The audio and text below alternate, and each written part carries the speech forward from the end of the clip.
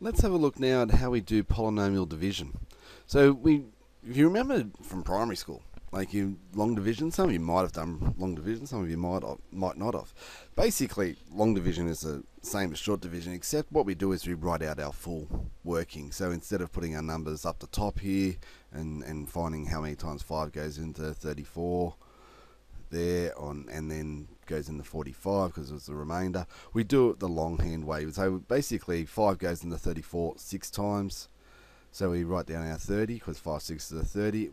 Our remainder then was the 4, so 4 tens then we treat it as 4 tens and then bring the 5 down. So 5 goes into 45, well it goes in 9 times and that's a 45, so there was no remainder there. We bring our 9 down, 5 goes into 9 once with a, so 9 minus 5 was a 4 remainder, and then 5 goes into 47 because we brought our 7 down. 5 goes into 47 9 times, so and then that's 9 5s are 45. Do our subtraction, and then bring our 8 down at the end. 5 goes into 28 5 times, so we put our 5 up there, and 5 5s are 25. Gives us what we call a remainder of 3. Now we got nothing else. We can get decimals if we want to, but we can write it as a fraction as well.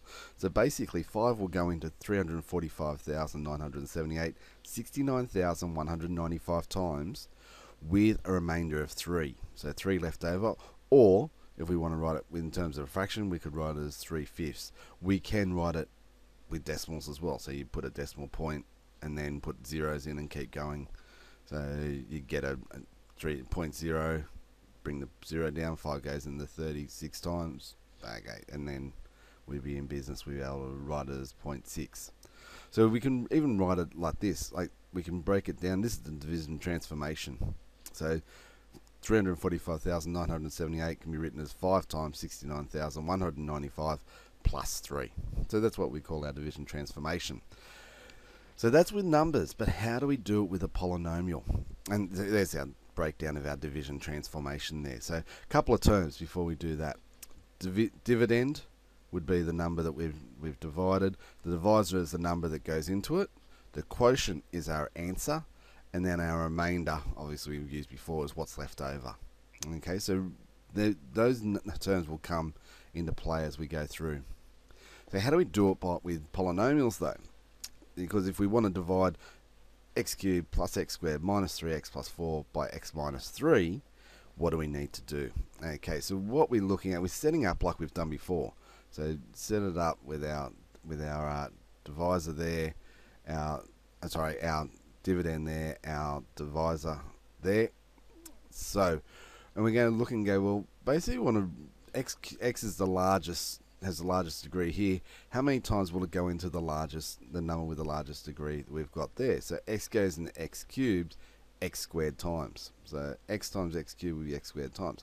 So if we're going to multiply x by x squared to give us x cubed, we've got to multiply x squared by minus 3 to give us the x cubed minus 3x squared. And then we're going to do our subtraction here. So the x cubes cancel.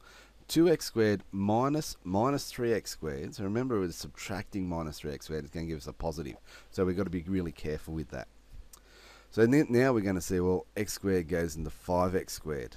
How many times? Well, it goes in 5x times. We're going to bring our minus 3 down because we're going to get 5x times the minus 3 to give us minus 15 as well. So we're going to be subtracting our terms there. So we're eliminating the x squared term now. So 5x squareds cancel. Minus 3 minus 15 would give us a positive 12. So again, we say x goes into 12x 12 times. So, and then 12 minus 12 times the minus 3 gives us minus 36. We've brought our 4 down. So the 12x's cancel, and 4 minus 36 gives us a remainder of 40. Now, x won't go into 40. We stop. That's as far as we go. We can't go any further there. So, thus we can write our dividend is equal to our divisor times our quotient plus our remainder. So we get all that from our polynomial division as we go through and do that there. So there's our process of polynomial division.